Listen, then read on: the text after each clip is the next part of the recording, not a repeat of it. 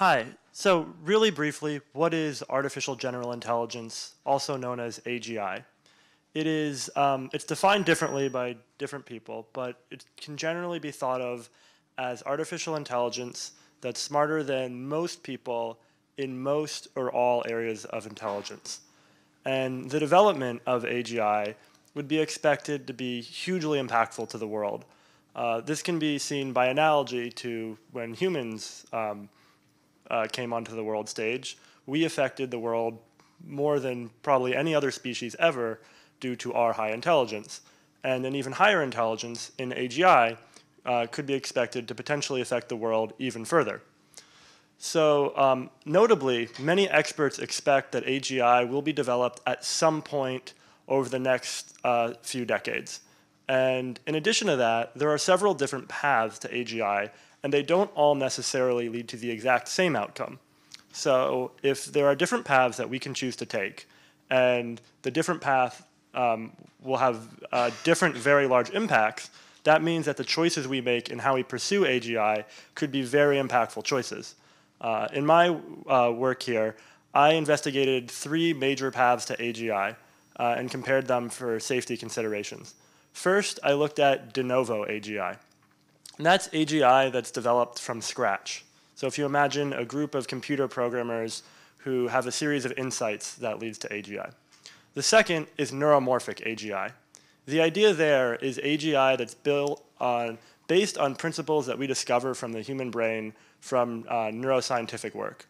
And the third is whole brain emulation. The idea there is to emulate a specific human brain. So if you took someone's brain, you scanned it, you translated the scan into a model, you ran the model on a computer, and presumably also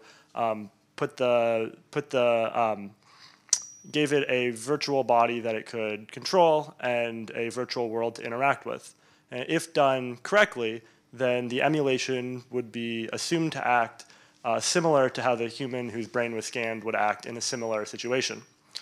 So there are previous work, in particular by Nick Bostrom, has argued that neuromorphic AGI is the least safe of the three.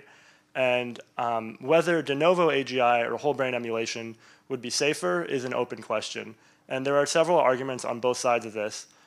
In my work, I came to the conclusion that whole brain emulation would be safer to achieve first. But there is a caveat here. This caveat has been pointed out by several other people, and that's that pursuing whole brain emulation might actually lead to getting neuromorphic AGI first. So if we pursue what arguably is the safest, we might end up with the least safe. I think this makes sense, but I also think that as it stands today, the vast majority of work that leads to one of these three types of AGI is not directly pursuing one path, but instead it's focusing on underlying technologies.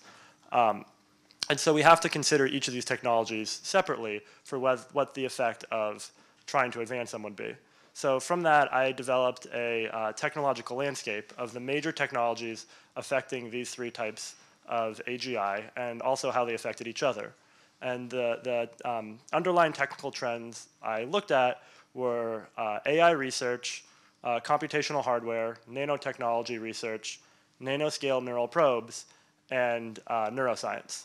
And one of the main insights I had was that I thought that nanoscale neural probes would increase the chances of getting whole brain emulation first as opposed to neuromorphic AGI first. And the main reason for this is that a lot of the information processing that happens in the brain actually happens on the subcellular level. So within the neuronal bodies, within the dendrites, within the axons, and so on. And so if we want to have a model that's high fidelity enough to allow for whole brain emulation, we'll likely need to be able to probe this level, the nanoscale, on a very large-scale distributed manner and in vivo. And nanoscale neural probes are the only foreseeable technology that could allow for that. On the other hand, neuromorphic AGI might not require that level of fidelity. So the conclusion I came to is that pursuing nanoscale neural probes could be good from an AI safety perspective because it could increase the chances of getting whole brain emulation first while also possibly decreasing the chances of getting neuromorphic AGI first. Thank you.